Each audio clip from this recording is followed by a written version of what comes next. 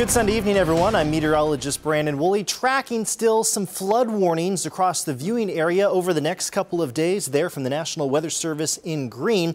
Specifically still the Illinois River around Tahlequah, the flood warning until Tuesday morning at 2:15. Now the waters have started to recede a little bit, but still in major flood stage out there around Tahlequah for early this evening.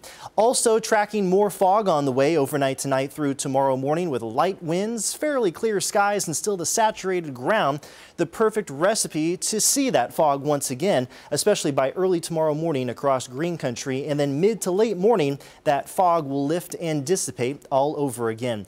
60 degrees is your current temperature now in our Air Comfort Solutions Tower Cam in downtown Tulsa. 41% on the relative humidity. That will be going up tonight with that fog developing. 60 degrees, the official daytime high today so far at the Tulsa Airport. Check out some of those current temperatures. A little bit cooler up towards the north, Coffeyville, and also in Bartlesville at 56, 59 in Tahlequah, but easily into the lower 60s with all that sunshine around Muskogee and also in Okmulgee.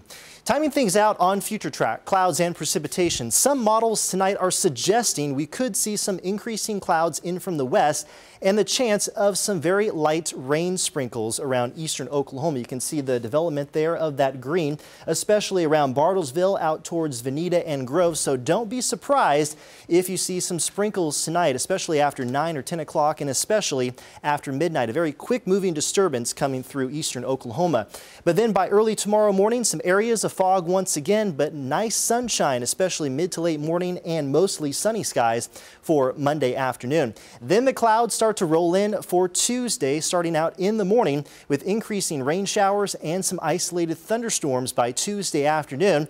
And then a more vigorous system is on the way for Wednesday, and this system could produce some severe thunderstorms. Again, that's for the middle part of the week. Stay tuned because the models will continue to refine their solutions for that storm system. Overnight lows tonight down into the 20s to right around 30 degrees again. So another chilly night on tap for us with areas of fog developing tonight through tomorrow morning. Light winds all less than about 10 miles per hour. Still well right at the freezing point of 32, 33 in Okmulgee and right at 30 in Sapulpa and Bristow. Some increasing clouds on the way tonight. A chance for some sprinkles, especially from Tulsa up towards the north. It should stay dry to the south of I-40 and temperatures there into the 30s.